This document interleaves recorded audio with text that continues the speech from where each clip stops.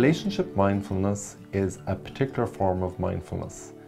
You might recall that yesterday we talked about daily mindfulness practice, and we practiced the observe, describe and participate skills, and we also practiced how we would do that in a non-judgmental, very one-mindful and effective way. So now we want to turn our attention to mindfulness of other people. So yesterday we talked about being mindful of self, mindful of our own emotions. But in this current situation, we also need to be very much mindful of other people. So to help us practice mindfulness of other people, we're going to use the word give. We're going to practice kind of using this acronym to help us remember what it is that we need to do at this time. So the first letter, the G, stands for being gentle. So not only yesterday did we talk about our own emotions and maybe being gentle with ourselves and being a bit kind to ourselves, but it's really important at this time that we're gentle with others. You know, so we're all struggling, we're all in this together, and it is a difficult time. So really practicing on minding your relationships and focusing on being gentle with others. The I stands for being interested. So it's really important at this time that we don't make any assumptions about what's going on for other people, or that we don't assume that just because we feel something that others feel it too. So it's really important that we have a gentle curiosity and an interest about what other people are experiencing, how they're feeling and how they're thinking at this point in time. The next letter is V, and V stands for validate. And the word validate means that we acknowledge, or we understand, or we appreciate maybe what another person might be going through.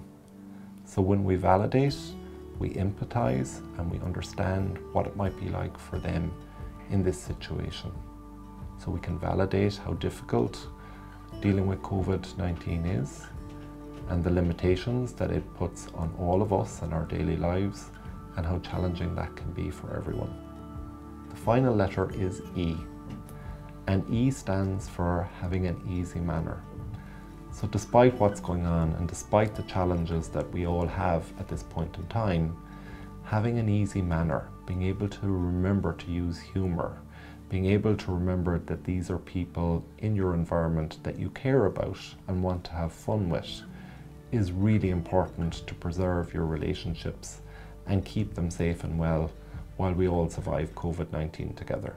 So again, when we think about relationship mindfulness and give, the first person that we need to give to is ourselves.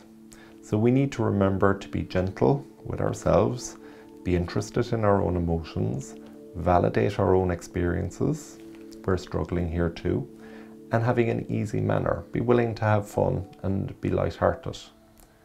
Of course, not only do we practice give with ourselves, but it's really important that we practice give with the people that are in our environments. So whether that's your family, if you're confined to home at the moment or working from home, that you remember to practice give and be gentle, interested, validate and have an easy manner with your close family. It's also important that we remember to practice our give skills with our colleagues.